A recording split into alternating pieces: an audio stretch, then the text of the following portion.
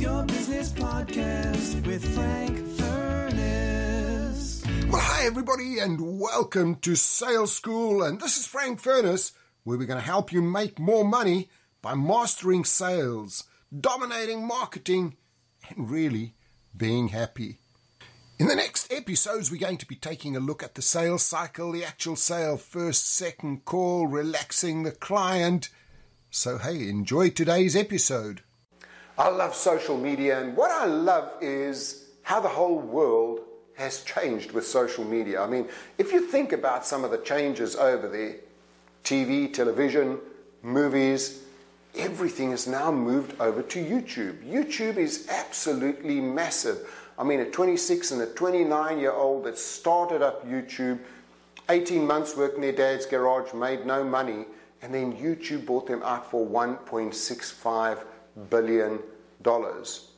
Huge. YouTube is massive. There's a thing called Snapchat at the moment. It gives you 10-second bursts from your iPhone to somebody else's iPhone. It's visual.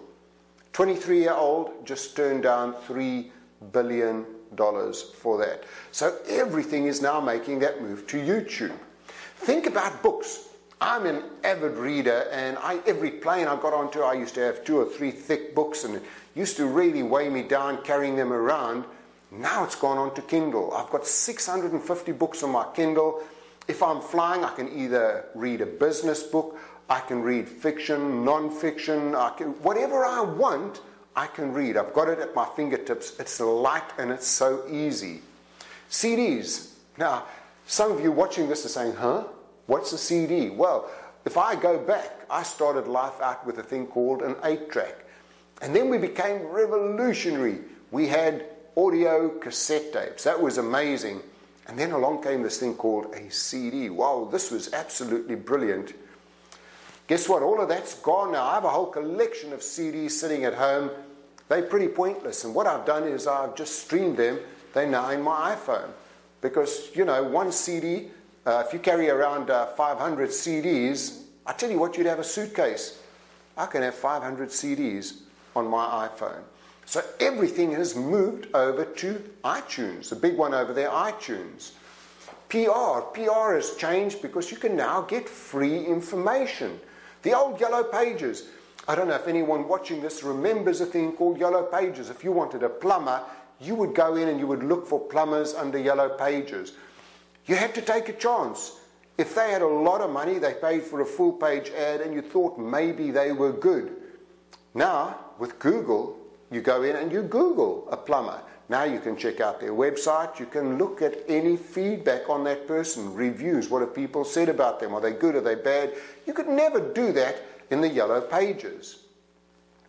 Also, there's a move from broad to targeted advertising. Now, one of the products I sell is a business card scanner. It's a one-page website that says problem, solution, action. Google is never going to do anything with this website because there's no new information. It's basically a one-page static selling site. So I had to pay for Google AdWords to get me right up there. Problem was, it cost me a fortune. And my return, when I looked at it, wasn't that great. Now I've moved to targeted ads. Targeted ads are fantastic because I can say, I only want to sell this business card scanner in the UK.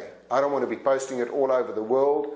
And the ideal profile are small businesses between 5 to 17 people. So let me target that ad to those kind of companies, and I can target to those on LinkedIn, on Facebook, on YouTube, and it's now way better than the old style of broad advertising. And for me, the biggest change that has happened is what I call the move from interruption marketing to attraction marketing. You see, when I think about the old days, I used to cold call. So I'm interrupting somebody. I've got to be really good on the phone, try and convince them to see me, buy my product or service when they're really pretty happy with their existing supplier. I'm interrupting everything they're doing. My sales pitch has to be fantastic, my presentation amazing to get them to move over to me. Now that has moved over to attraction marketing. Attraction marketing, people have got a problem and they're going onto the internet and they're saying, listen, my computer system is slow. Can somebody help me? Now, if you're going on and you're using apps like Twilert, if you're using Google Alerts, what you're hearing is this cry for help. You're going in and you're talking to these people, you're getting a conversation going. Eventually they're going to say, these people seem to know what they're talking about, and you get the business. So there's a huge amount of change that is happening now with the move to social media, and you've really got to say to yourself, am I living in the old days or have I caught up with it? And you've got to get onto the bandwagon. This is where it's all happening. Do what you've always done in the past that has made you successful. Your old way of prospecting, going out, networking, that kind of stuff. But then accept that social media is now the new media marketing, and you have got to be doing it. Not yourself. You might even have to bring in a team or outsource all of that to someone else. Well, I really hope you enjoyed today's podcast.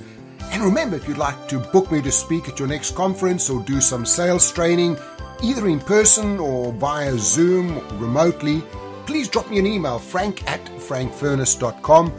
Also, please take a look at my website, frankfurness.com, and take a look at some of my courses on productivitycenter.com. Remember also to connect with me on all of the social media channels. They're all under Frank Furness, especially LinkedIn, where I'm almost up to 30,000. And every day I have some great new ideas and tips on sales, marketing, speaking, and anything that will make you money. Hey, this is Frank. See you in the next episode.